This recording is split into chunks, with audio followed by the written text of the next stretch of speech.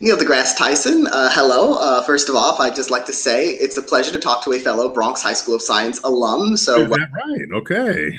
I think I'm a little older than you, probably just a little. Class of 2001 here, but it's such a bonding thing. Like whenever I hear someone went to Bronx Science, that's something I always lock into. So you missed my commencement speech from 2000. Oh yes, that would have been a year before I graduated. Yeah, I titled that one "Revenge of the Nerds." Well, it's clearly working. I mean, you're clearly doing very well for yourself, and nerds these days are doing very well for themselves. So we seem to be in a golden age of nerds. Yeah, geek chic. Maybe it should have always been that.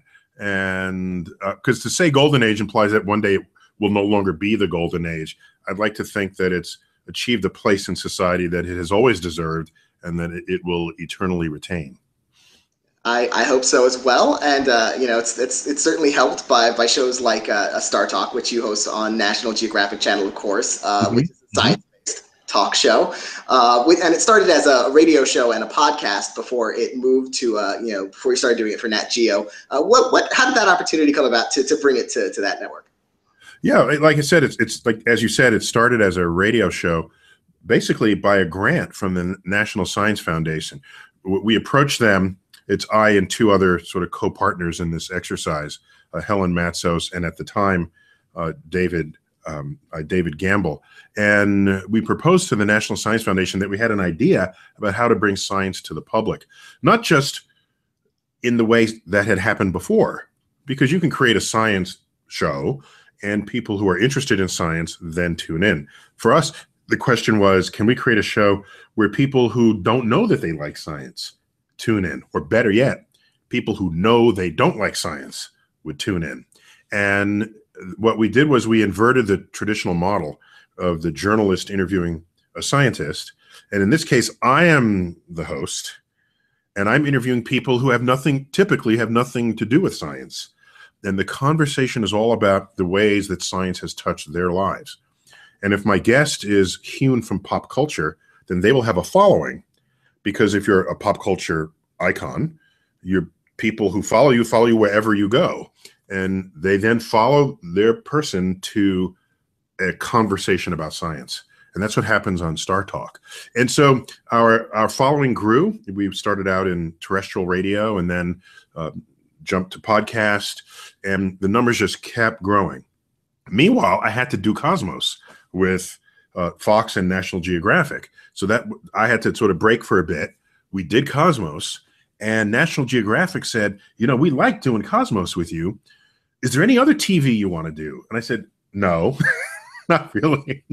But if you're going to do any TV with me at all, why not film my radio show?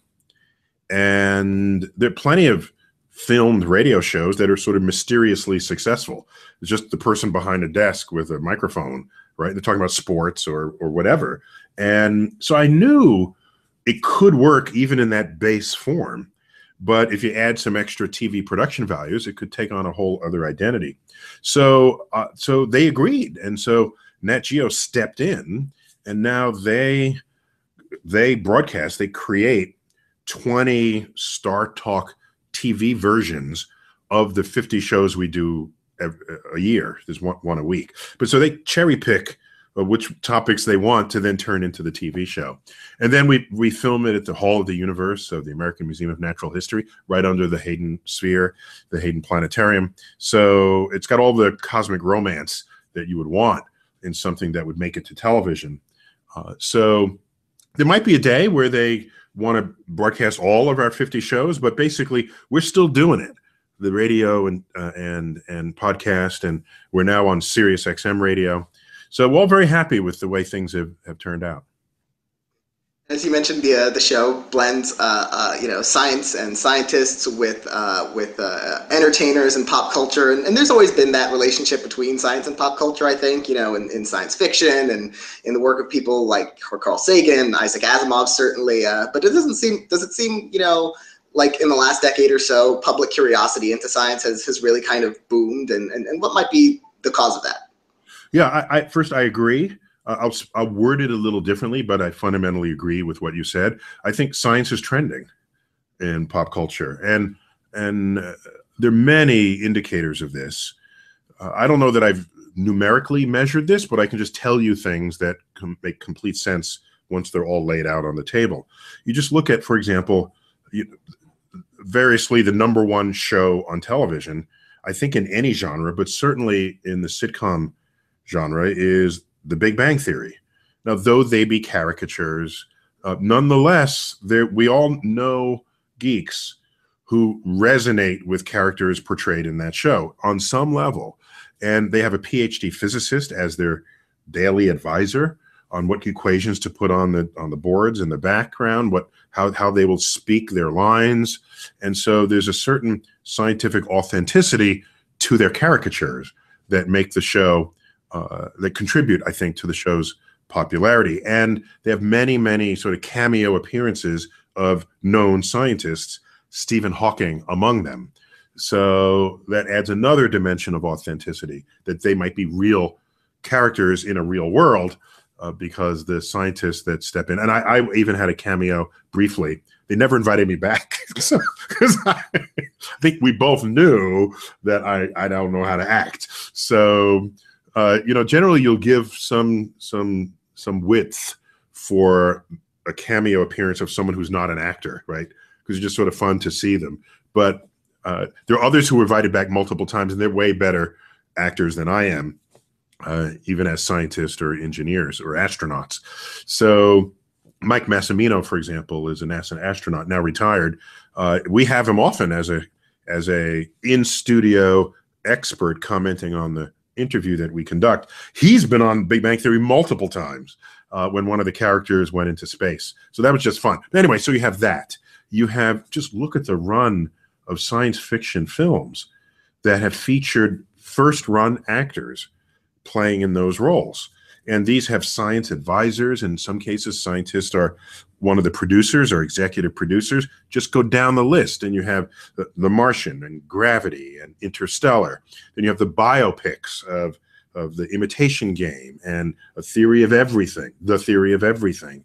And just combine that with the fact that Cosmos aired in primetime on a major network, Fox, on a Sunday night, and then aired in 181 countries on the National Geographic Network around the world in 47 languages. Combine all that together, and I don't know that there's any other way to say it. Science is trending. And I think it's trending in the younger population, like 35 and younger, maybe less so for the older generation. But these are the folks who will lead the world, give it another 10, 15 years. So I think this bodes well for the fostering of a scientifically literate civilization, which we will need for our own survival. Now, on StarTalk, you had the opportunity to interview a wide variety of guests, as you've mentioned, from all walks of life, including former President Bill Clinton recently. This past season, that was a pretty extensive interview, and all the interviews you do are, a lot of them are fairly in depth. How long were you able to actually just sit down and talk science with Bill Clinton? Yeah, one of the tactics that we invoke when we create a show is I'm always on the prowl for a good interview wherever and whenever I can get it. And so I sum it up, there's a crack team of camera folks that will respond almost on a moment's notice. If I happen to be in some city, I find out someone is there, we get some back room, and we do the interview. Once we have the interview and we talk about anything that connects science to their life or their livelihood, then we have this body of content. Afterwards, we say, oh, this would make a good bit. This makes a good bit. Let's take these bits, cut it into our studio broadcast. And in studio, we bring in typically an academic expert to respond. So let's go back to the season before. We had Jimmy Carter, former President Carter. Well, as we know, his whole post-presidential life has been devoted to humanitarian causes. And among them, most recently, is to rid the world of parasites that infect humans uniquely. And if you get rid of them, then they're gone forever from our species, certain kinds of parasites. And so he himself, while he's probably pretty knowledgeable about parasites. He's not an academic expert. So in my interview with him, we took the best bits, and in studio, I brought in a colleague of mine from the American Museum of Natural History who's an expert on parasites. And so anytime President Carter mentioned something, we'd come back to the studio. So what did he mean by that? Well, there's a whole category of these, and they infect this way, and here's their vector as they move through a population. And so these are the valves that we introduced to StarTalk. Oh, by the way, as you may know, we throw in a professional comedian in the mix. So I think of the academician as a valve of gravity, and the comedian as a valve of levity. And I'm always, as host, adjusting these dials so that we deliver a consistent product to the viewer. In the case of Clinton, he's his own show, basically. So one of my favorite comments from him was he had on loan from NASA a moon rock that he kept in the middle of his big meeting table in the Oval Office. And anytime the conversations got difficult or a little tense, he would just say, pause. That rock in the middle of the table is from the moon. And people say, wow, oh my gosh. just to layer a cosmic perspective on it. So yeah, it's fun talking about people, especially people who had wielded that much power over resources and funding and agencies, just to hear what their thinking was and had been, is and had been on those topics. Yeah, that cosmic perspective, when I heard him talk about that was really, really fascinating, and I could really relate to that because, in a weird way, when I'm feeling anxious or nervous or something, I'll watch a Science Channel special on black holes to relax. Well, that's how you know that there's no turning back from that. It's the idea that there are such large, vast quantities and distances and ideas in the universe that like anything on Earth starts to feel pretty small and manageable at that point. Yeah, and manageable. It's the manageability factor that the cosmic perspective brings to us all, or at least to put it in, yes, definitely manageable, but to rank what its level of importance is. You can overthink certain trauma in your life, not to belittle what can be very serious trauma, but little things. You're late for something. Oh no, but the universe is expanding. And just invoke some cosmic thinking, and then I think you can get through most of life's trials and tribulations. You've talking to politicians and other experts in various fields. You've talked about some of the modern day's most pressing issues like climate change, and you've discussed the divide between science and politics. There seems to be a kind of wide gulf there right now. Do you think, as the public, is more interested in science now, and science is trending, that it'll eventually keep moving government in that direction too? Yeah, I think what you'll do is you'll age out the people who still think science is something to avoid or step around or to dig under or to just shield themselves from it, on the premise that it's just some other topic like history or literature or Spanish, right? Without realizing that science drives civilization. It is the foundation of the engines of tomorrow's economies. It's not the same kind of academic subject as so many other topics that we've learned in school. Yet if you treat it just as that, then you'll miss what role it actually needs to play in our health, our wealth, our security, our overall survival. So I think we'll age out the people who didn't know any better. And this next generation, I can't wait till they take charge. Going back to Cosmos, which you mentioned, you made that miniseries, which was originally made by Carl Sagan, so famously in the 1980s. And those seem like some pretty big shoes to fill. Did that feel like a daunting task at the time you started to develop that? No, not at all. I think it's a matter of outlook. Yes, if I had to say to myself, I need to fill his shoes, yeah, I think that's essentially impossible. But that wasn't how I looked at it. I looked at it as, well, it's the 21st century, and we have more stories to tell about the universe and how it works and its relationship to us. And now I will be sharing those stories from a perspective that is modern. And so So I see myself as filling different shoes, like my own shoes, and I can fill those perfectly. And so if I'm going to fail in the role of host and executive editor, the roles that I played, then I would fail in my own shoes, not failing attempting to fill the shoes of Carl Sagan. And not only that, the writer and executive and co-executive producer Ann Druyan, who co-wrote the original Cosmos and was Carl Sagan's widow, a brilliant woman and enlightened. In particular, she's enlightened. She brings the warmth and the heart and the outlook to so much of the scripting that had happened in the original and in the new one. She knew she was writing for me. She knew enough about who I am and what my styles are, and so I think this all worked out. And so all that comes together in one sort of creative output. There are the set designers, the music, the person who designed the ship of the imagination. That's a badass ship. I don't know if you remember that. I want a few of those parked out back. Who doesn't want one of those? So yeah, it's I was delighted and honored to ascend to that mantle. One of the things that surprised me about Cosmos when I watched it was, it's not just informative. It's not just a history of the world and the natural world. It was also unexpectedly moving in a way when you get the histories of past scientists and what they struggled with and barriers they tried to break and knowledge they tried to impart and weren't always well received. Does it have that kind of emotional component for you too when you consider the history of science? Well, what you notice is exactly, uniquely, what distinguishes Cosmos perhaps from other documentaries. There's no shortage of documentaries that have appeared since the original Cosmos up to today. And who doesn't love watching a good documentary? You watch it, they're informative, they have good content, they fill gaps that you might have had.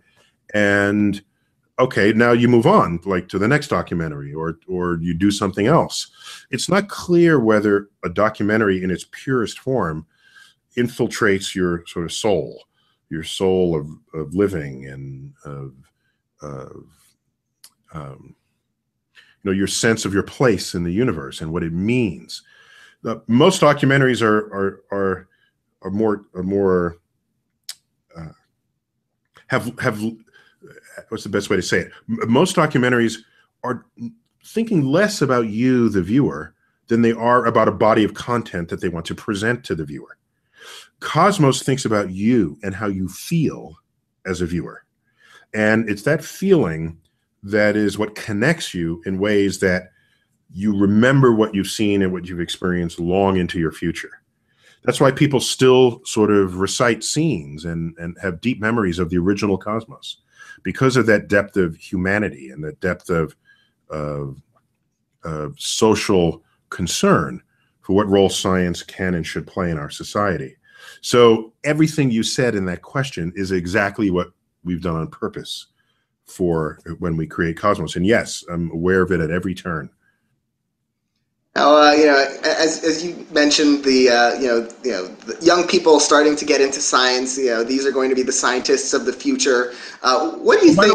By the way, yes, but even if they're not scientists of the future, if they're business people, attorneys, politicians, artists, I know in advance that they will be infused by an interest or a love of science, or at worst, science is not something evil to them. It's just maybe they're just neutral to it. That way they don't play interference on it. So if you're an attorney and you like science, and you like space, maybe you're going to be the first person to write the laws for asteroid mining. All right. Who owns an asteroid? Can you own an asteroid? Should you own an asteroid? Who owns the mineral rights? How does it get distributed? Is there some humanitarian dimension to that? If it's a bounty of wealth and of resources. So there are ways you can contribute to society, even if you don't become the scientist and engineer. How do you think we can keep encouraging those people, whether they do become scientists or become people in other fields who are engaged and open to science, as they get older and they begin to take over the world and hopefully make it a better place. Right. So you didn't even ask the question the right way. Because your question assumed that without the encouragement, they won't do it. I claim that if you create an innovation nation where the country is actively involved in exploration, in discovery, in innovation, then you will not need to have programs to excite people about science. It'll be a fundamental part of life. In the same way, when we were going to the moon, you didn't need special programs to get people interested in becoming science teachers or in taking science classes. In fact, you had to beat them back at the door. So many people wanted to come in and participate.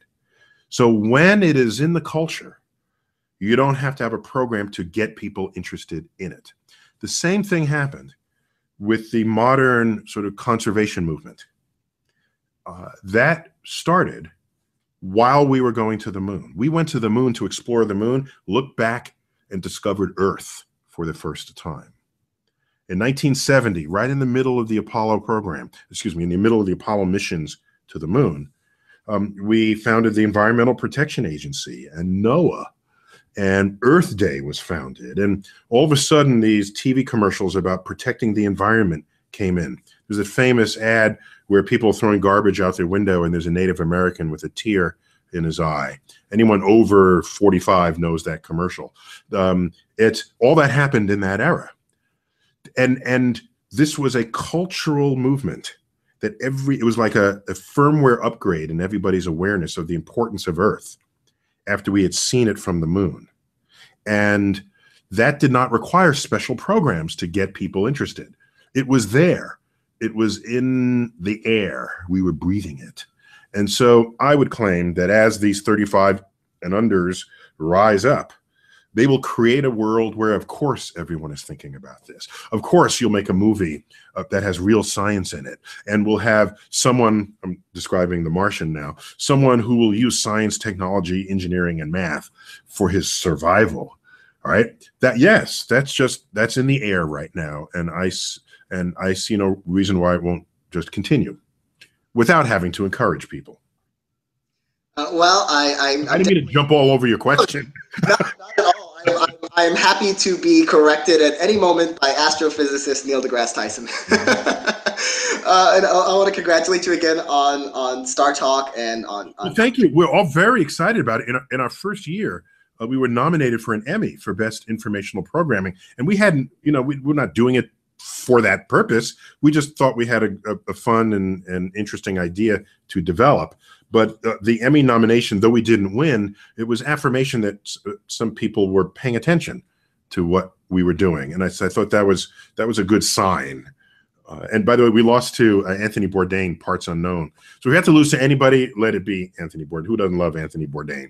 So also we learned that StarTalk. You hinted at this at the beginning. StarTalk is the first ever science-based talk show on television. The first ever. And that is another sign that science is trending, because otherwise I don't control who puts this on television. There are people who make these decisions well above my pay scale, who say, well, we need to do this for these sponsors and this, that, and let's throw in a science talk show. All right. That's audacious, as National Geographic had initiated, but the fact is, I think the climate is ripe for it. Well, I have high hopes for the show at the Emmys this year as well, and thank you very much for talking to me today. Okay, excellent. Thanks for that interest.